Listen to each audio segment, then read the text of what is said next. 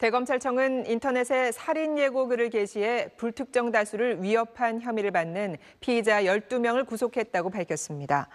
검찰과 경찰은 지난달 21일 서울 신림역 부근에서 흉기난동 사건이 발생한 이후 온라인상에 유사 범죄를 저지르겠다는 글이 잇따라 올라오면서 이들을 추적 검거했습니다. 지난달 27일 신림역에서 여성 20명을 살해하겠다고 예고한 20대가 구속된 이후 6일에 1명, 7일부터 그제까지는 하루에 2명씩 구속됐습니다. 대검은 온라인상 살인 예고 위협글 게시는 국민 불안감을 증폭시키고 경찰력을 적시에 필요한 곳에 쓸 수 없게 만든다며 잠재적 고위험 범죄자가 범행을 실행하도록 만들 수 있어 엄정하게 대응하겠다고 밝혔습니다.